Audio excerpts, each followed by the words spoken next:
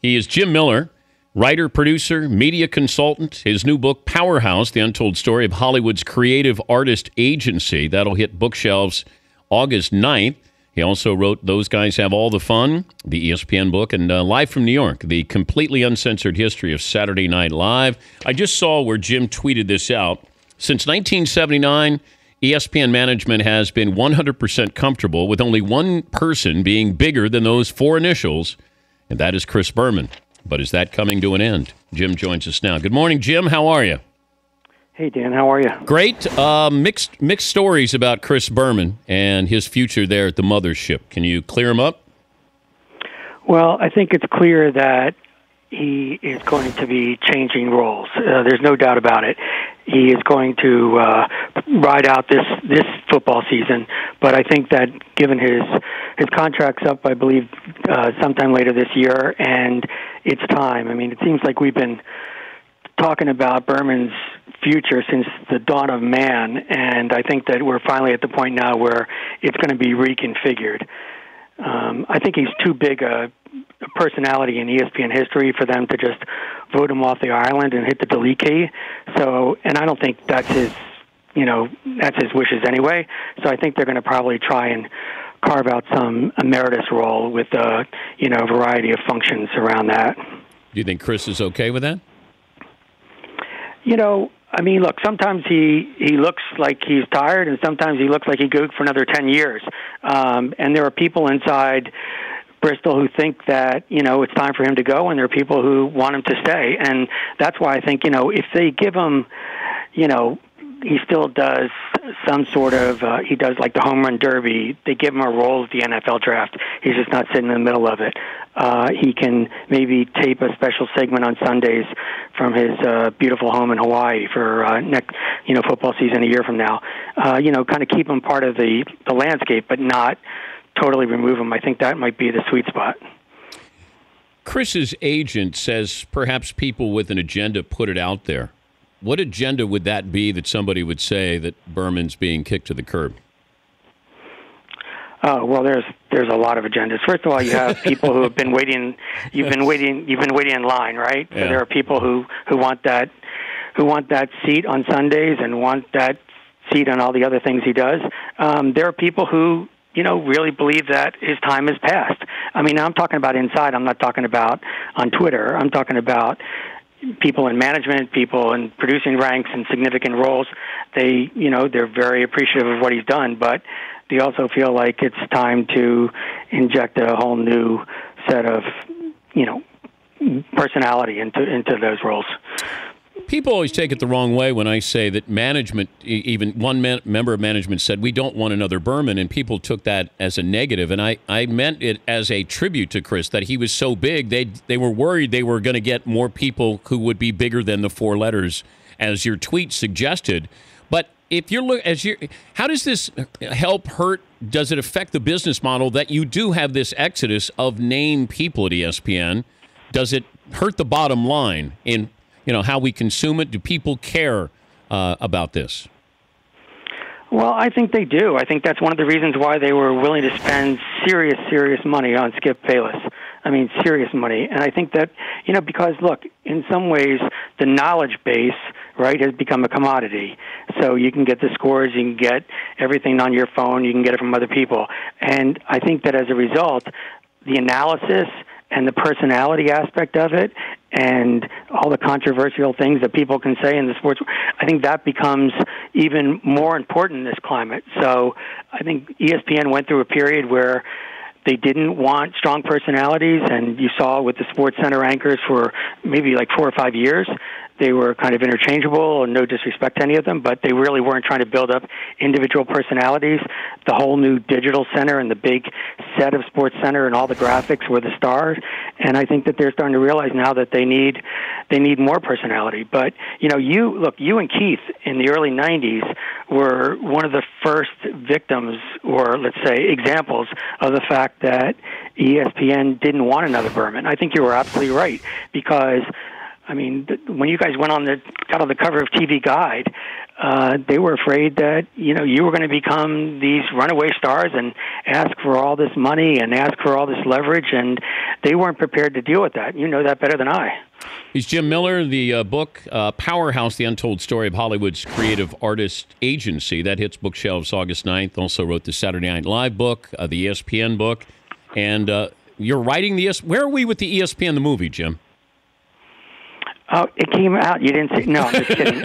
We're, waiting for that smoke to come from the chimney. Oh, boy. Don't give up. Okay. Don't give up. All right. Well, now you have your ending.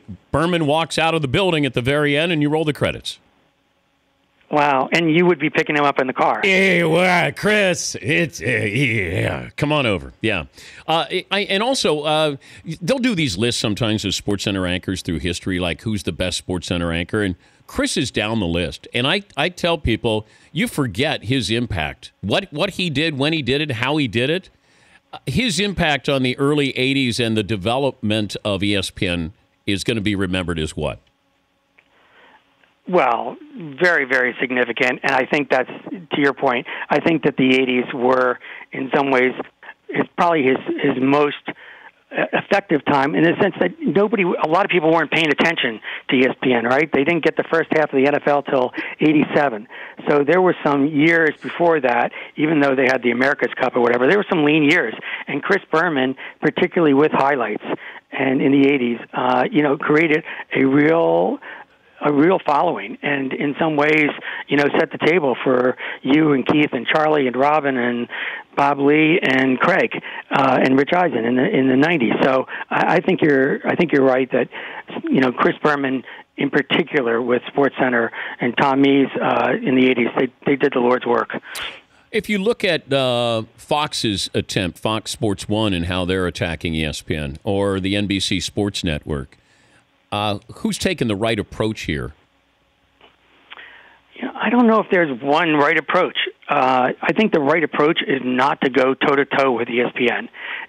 When they zig, you zag. I mean, because Skipper went on a buying spree, and he's got so many properties, and he's got long-term deals on a variety of fronts, even though Big Ten is up now, that to try and duplicate that, I think, is kind of silly. So I think what Fox is doing and what NBC is doing, and to a certain degree CBS, they're trying to, engineer their own landscape and things that they can control and things that they can market without having to compete day to day. The interesting thing, though, about what Jamie Horowitz is doing at Fox is, in some ways, he's decided to take one part of the ESPN umpire, up for battle, which is this whole afternoon discussion time, and even now in the morning. So he has this Jason Whitlock and Colin Cowherd are going to go, head to head with, some of the most profitable and popular afternoon shows on ESPN, and he thinks he can win. So that'll be interesting. But it's certainly it's costing. Jamie saved some money, but he's also spending considerably more on talent, on pieces of talent than anyone else is willing to do. So it'll be interesting to see how that plays out. I know you're right. You wrote the book on CAA, the most powerful agency in Hollywood. What do you want people to take away from this book? I guess, the bottom line for me was everybody knows what ESPN is and SNL, and CAA is much more secretive, and yet in many ways it has much more to do with our daily lives. So I don't think people realize, that it's Tom Cruise and Jimmy Fallon and J.J. Watt and, Madonna and One Direction and all these things. So for me, it was kind of an interesting last part of the trilogy, right? Because SNL and ESPN were born in the 70s and are still very much with us.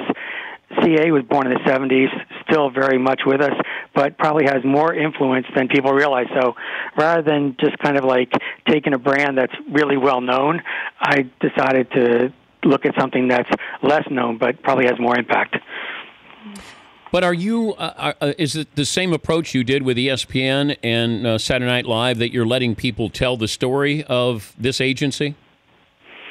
I did over 500 interviews. Oh my God! Yeah. Yeah. A lot of interviews. You are thorough, Jim. I will say that. Well, you are. I mean, look, a lot of these people in this world, though, had never really talked on the record before, and some of the people were like, I mean, Tom Cruise and Dustin Hoffman and tons of stars and directors and everything else were kind of really interesting because they're usually talking about their movies as opposed to their world and how they're represented and why they make certain decisions. And, it was just kind of fun. I mean, Cher was a total blast because she, like her agent, Ron Meyer, basically forced her to do Moonstruck, which she won the Academy Award for. And so it's kind of like, just like, what happens behind the scenes of all these things that we know so well. The book is Powerhouse, The Untold Story of Hollywood's Creative Artist Agencies. Hits bookshelves on August 9th.